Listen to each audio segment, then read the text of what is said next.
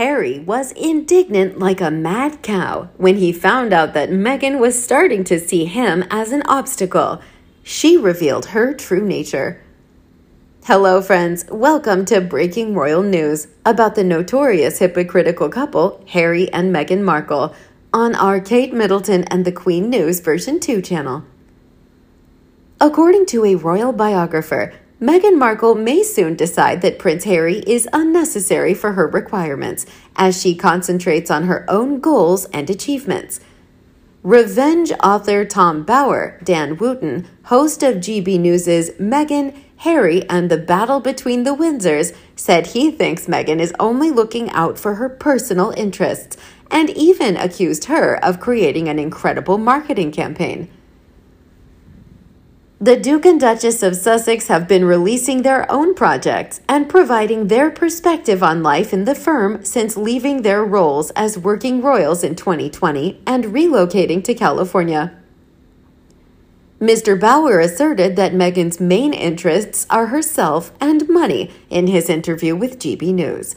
He added, "It's intriguing to see who she hangs around with, who will increase Meghan's fame to its highest level, and who will make her incredibly famous and wealthy. Harry was a first step, but how long would she keep Harry? Perhaps in the near future, Harry won't be necessary for her goals." He went on, "Meghan is most affected by the fact that they are impoverished in comparison to their neighbors. She wanted a palace, not 5 cottages crammed into a little house near Windsor, which is why she was so unhappy with Frogmore. She is therefore actively seeking success. The true question is whether Harry understands it and if he truly wants to accompany that journey. Is he truly as focused on the bottom line as she is?" Mr. Bower also blasted the couple's alleged avarice, saying it was apparent when Harry indicated he would donate a sizable portion of the money from his fantastic book advance to charity, but now only a little portion. And he hasn't put a number on it. Thus, I believe that they are retaining the money while posing as charitable donors and people who are eager to assist.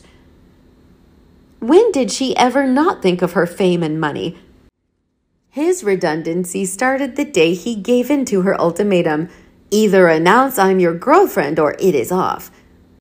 An older, divorced, D-list actress, for-hire customer service provider, giving a prince in a reigning royal family an ultimatum?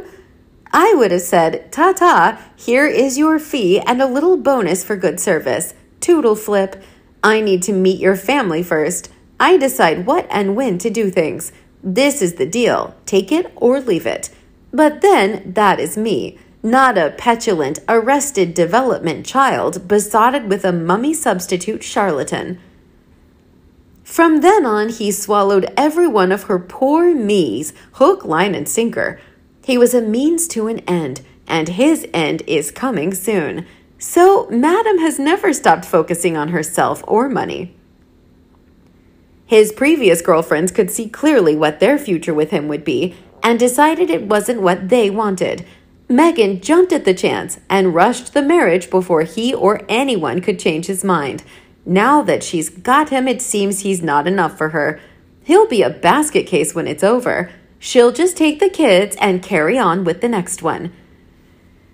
Clearly, this was all part of Meghan's plan. First, get him to marry her. Second, make lots of money out of the royal family. Third, dump the dim one and get a big divorce settlement using the kids as a lever.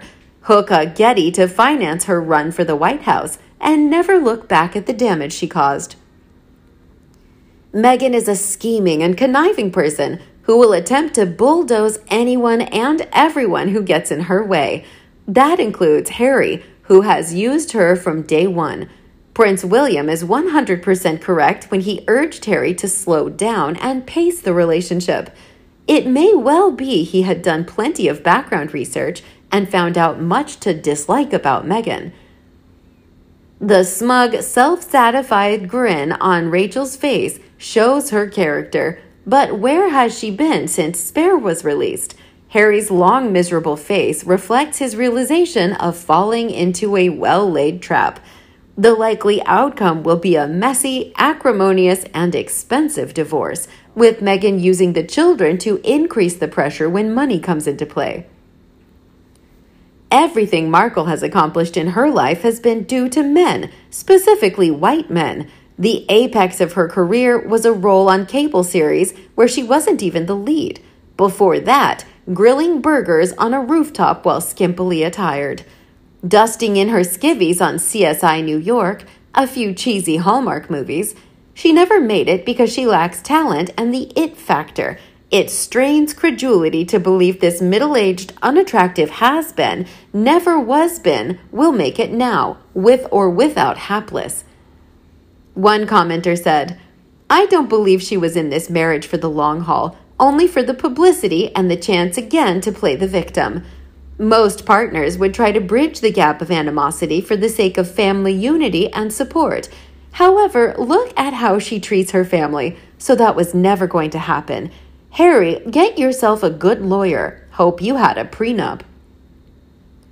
Meghan needed Harry to give her a platform, the royal family connection plus titles, respectability, and money. She's got that now, but realizes Harry is limited. He's a liability. She doesn't need him anymore. Time to dump him and go it alone. She thinks she will rake in billions without Harry because she's the star. Harry was only ever a means to this end.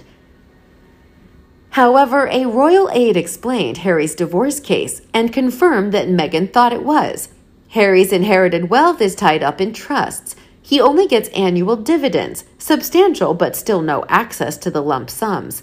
The royals weren't rolling in wealth. The palaces and bling didn't belong to them. The jewels were locked up. They had budgeted, and so many laws and rules. People kept saying no. Meghan miscalculated big time.